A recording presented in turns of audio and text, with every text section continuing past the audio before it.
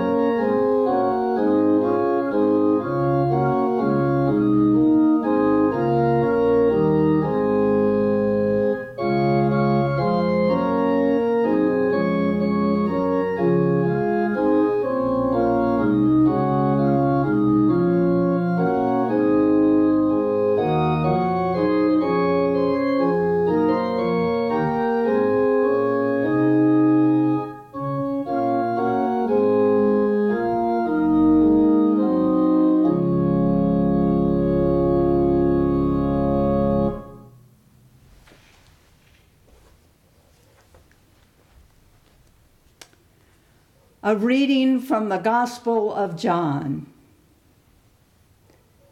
When it was evening of the day of the resurrection, the first day of the week, and the doors of the house where the disciples had met were locked for fear of the Jews, Jesus came and stood among them and said, "Peace be with you." After he said this, he showed them his hands and his side. Then the disciples rejoiced when they saw the Lord. Jesus said to them again, "Peace be with you. As the Father has sent me, so I send you." When he had said this, he breathed on them and said to them, "Receive the Holy Spirit. If you forgive the sins of any, they are forgiven them. If you retain the sins of any, they are retained." But Thomas, who was called the twin, one of the 12, was not with them when Jesus came. So the other disciples told him, "We have seen the Lord." But he said to them, "Unless I see the mark of the nails in his hands, and put my finger in the mark of the nails, and my hand in his side, I will not believe." Now a week later, his disciples were again in the house, and Thomas was with them. Although the doors were shut, Jesus came and stood among them and said, "Peace be with you." Then he said to Thomas, "Put your finger here and see my hands. Reach out your hand and put it in my side. Do not doubt, but believe." Thomas answered him, "My Lord and my God." Jesus said to him, "Have you believed because you have seen me? Blessed are those who have not seen and yet have come to believe." Now Jesus did many other signs in the presence of his disciples, which are not written in this book, but these are written so that you may come to believe that Jesus is the Messiah, the Son of God, and that through believing in him, you may have life in his name. Here ends the reading.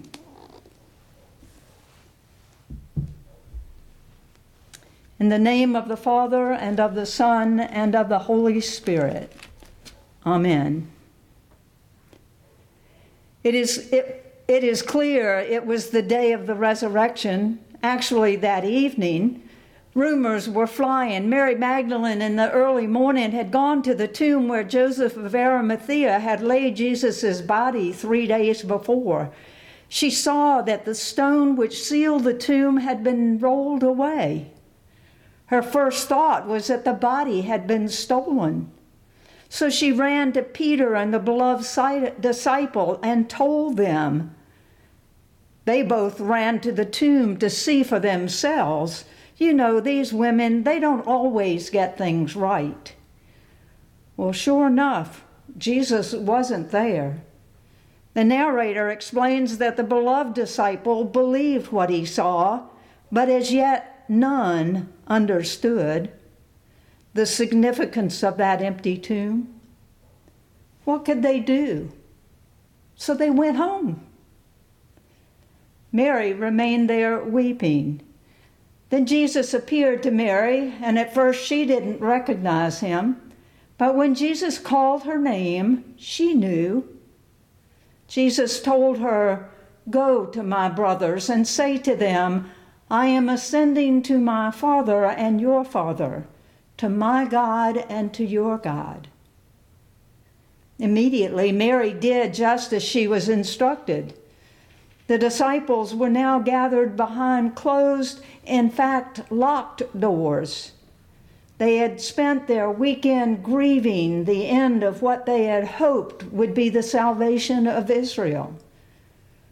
But the one they believed to be the Messiah, the one who was to lead them to freedom from Roman oppression, had been killed, hung on a cross, as a criminal. Now that the Passover was over, they had to regroup. Do they go back to Galilee? Do they go back to their old jobs? What's next?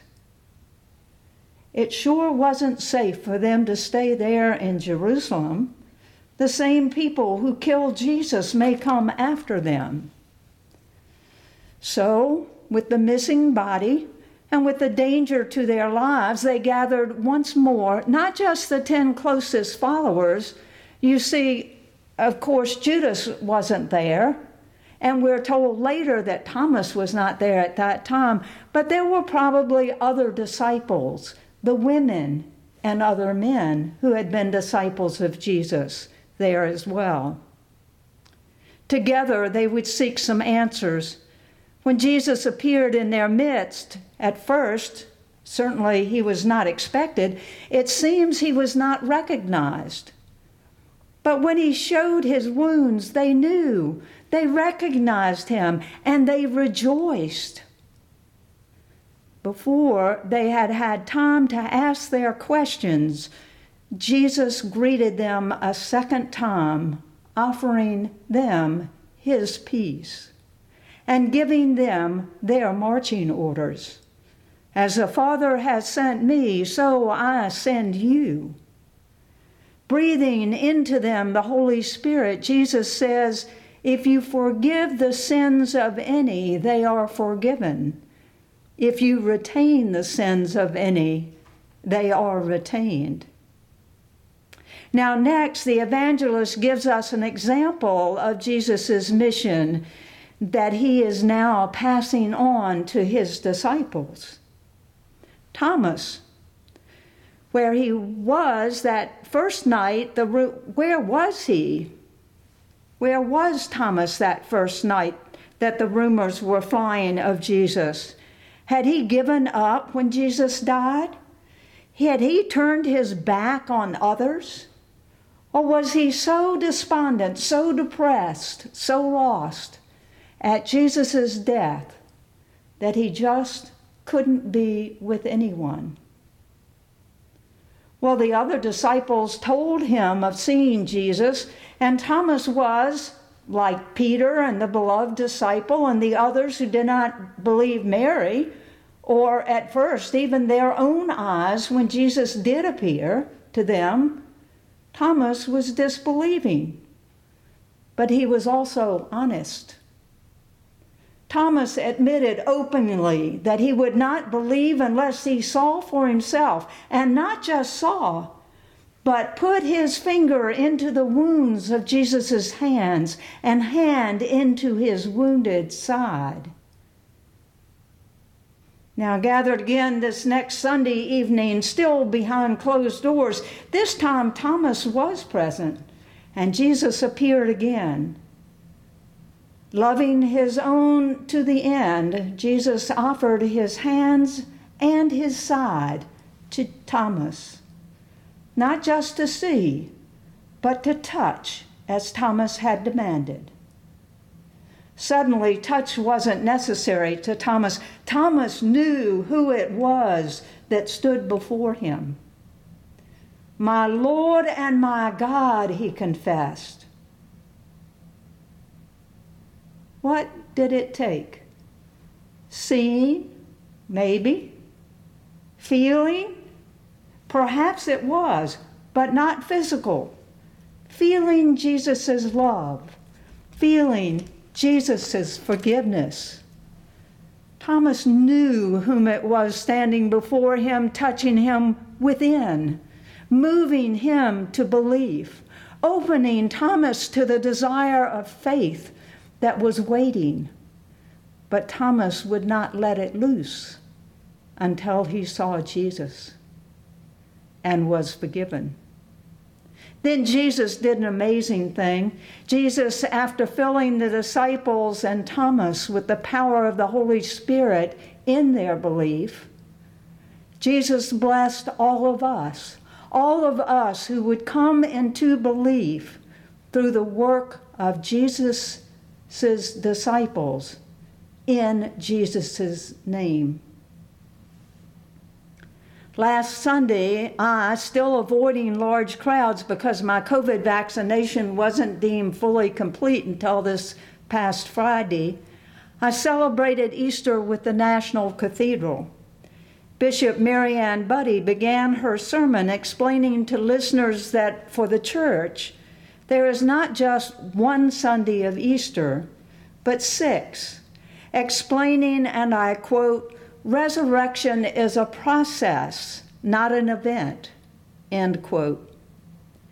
Belief is not an instantaneous event. It is a process. Jesus is present to us even when we don't believe. We have been introduced to Jesus in different ways and at different times. Some of us come to know of Jesus through our parents or at church and in Sunday school. Some may hear from friends the stories of this holy man and be brought to meet him. My dear friend and former professor, the Reverend Howard Hanchy, tells of an unchurched family in crisis who sought help by chance through an inner urging to prayer in a church which had been passed by this person many times before. In seeking, they found help with their crisis. But even more in this process, they met Christ in that church and the people they met through that church. And faith grew in a previously unfamiliar God. Well, we all, like Thomas and all the other disciples, have our doubts about the mystery of resurrection. And yet, as we grow and look back, we can see and recognize those times that we thought we could never get through. Those times can be big or small. For me, one was my dad's death. Another, a difficult ending to my daughter's marriage. Yes, and even for me, retirement. It was sometimes just plain hard days where everything seems to go wrong. And we ask, has God abandoned us? Is there a God? We do get through these times, and we are able to look back and see a power that is beyond us at work for us and in us and through other people for us.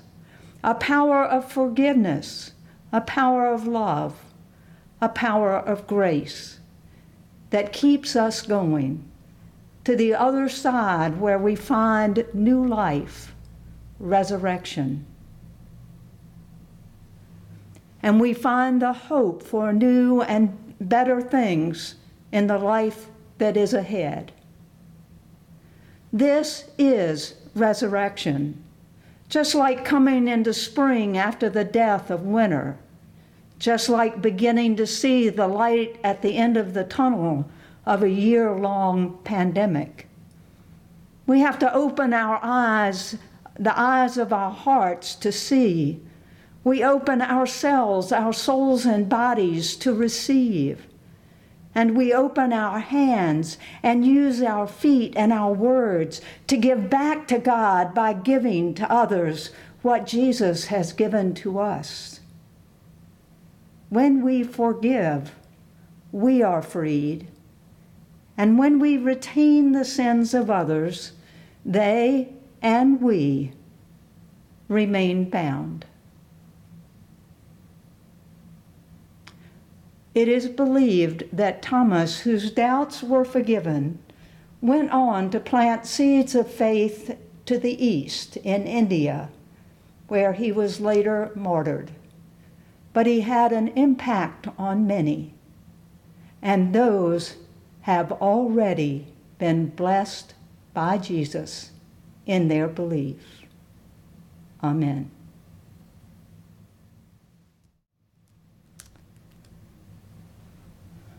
Let us say together the Nicene Creed. We believe in one God, the Father, the Almighty, maker of heaven and earth, of all that is seen and unseen. We believe in one Lord Jesus Christ, the only Son of God, eternally begotten of the Father, God from God, light from light, true God from true God, begotten, not made, of one being with the Father. Through him all things were made. For us and for our salvation, he came down from heaven.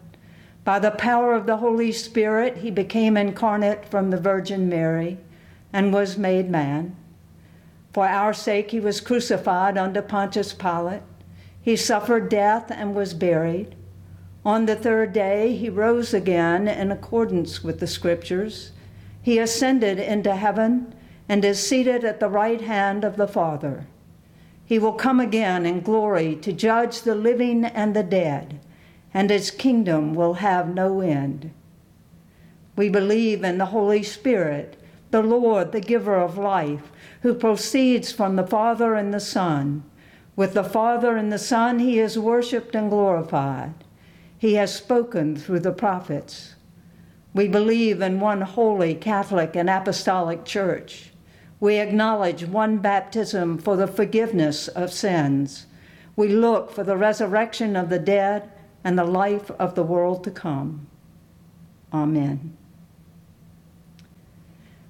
Please join with me in the prayers of the people. Father, we pray for your holy Catholic Church, that we all may be one.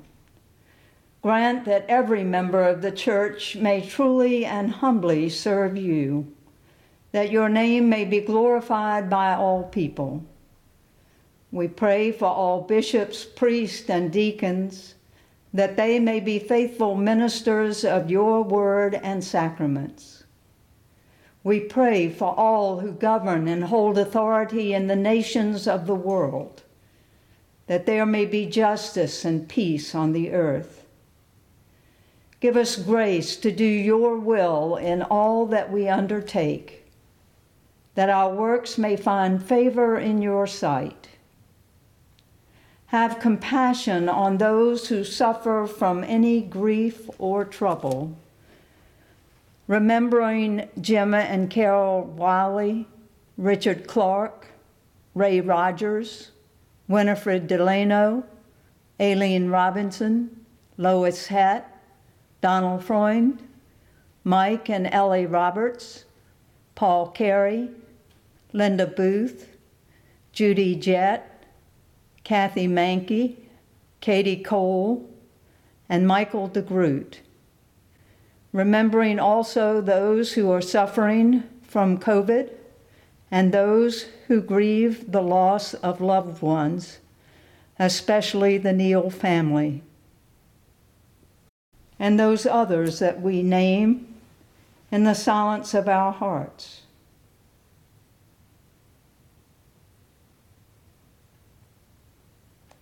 Give the departed eternal rest.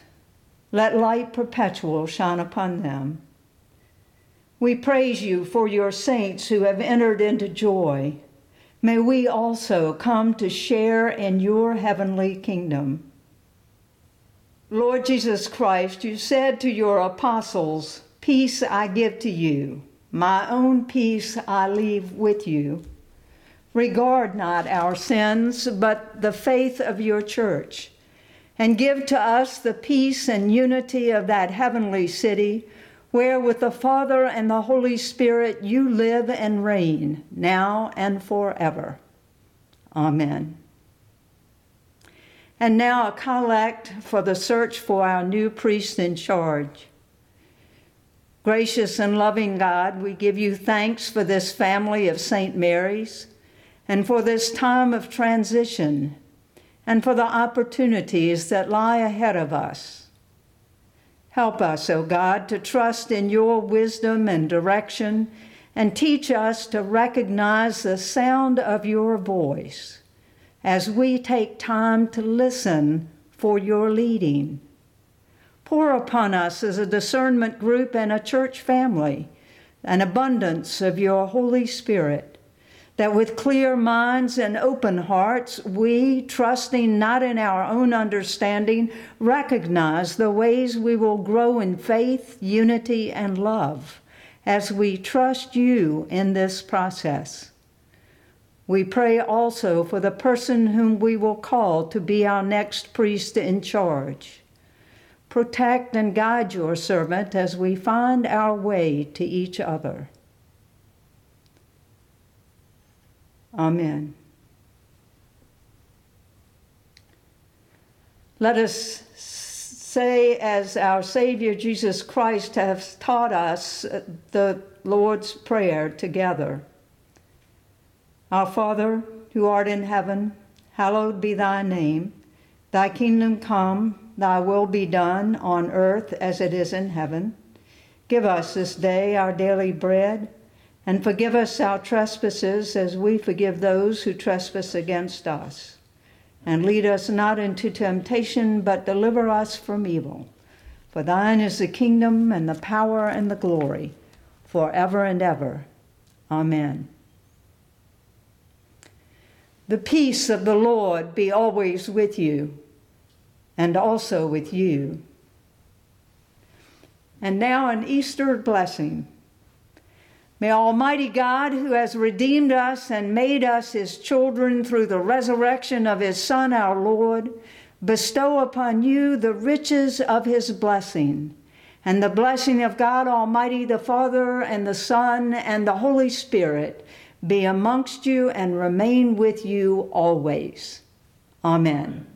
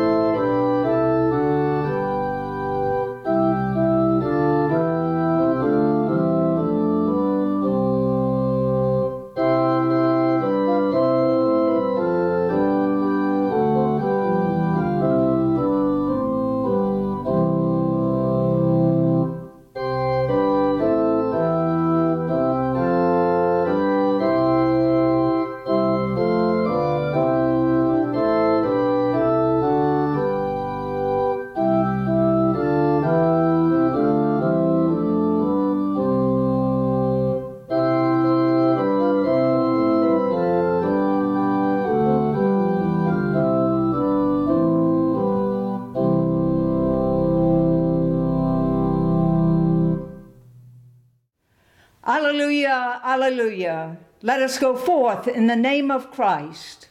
Thanks be to God. Alleluia, alleluia.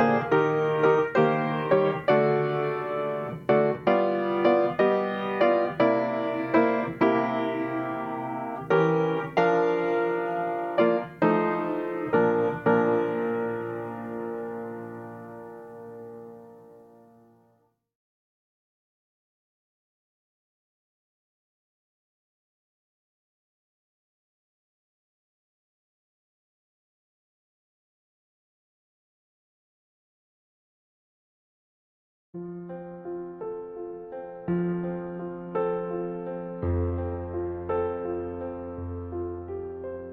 crown of thorns placed on his head. He knew that he would soon be dead. He said, "Did you forget me, Father? Did you?" They nailed him to a wooden cross. Soon all the world would feel the loss of Christ the King before his hallelujah.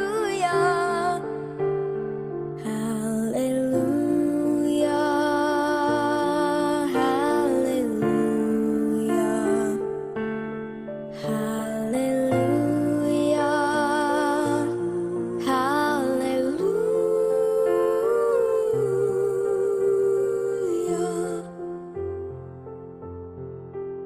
He hung his head and prepared to die, then lifted his face up to the sky, said, "I am coming home now, Father, to you." A reed which held his final sip was gently lifted to his lips. He drank his last and gave his soul to glory. Hallelujah. Hallelujah. Hallelujah. Hallelujah.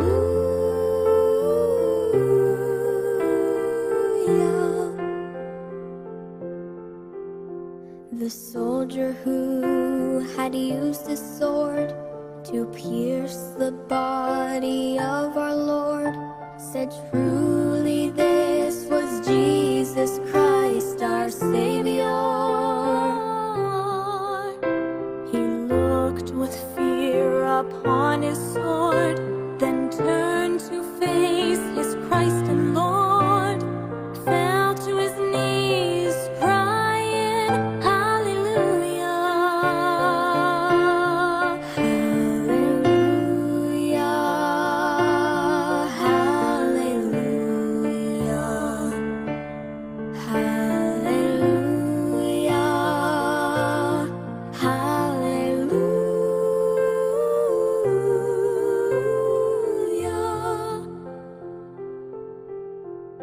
Took from his head the thorny crown and wrapped him in a linen gown, then laid him down to rest inside the tomb. The holes in his hands, his feet and side. Now in our hearts we know he died to save us from ourselves. Oh, hallelujah. Hallelujah. Hallelujah. Hallelujah. Hallelujah. Hallelujah.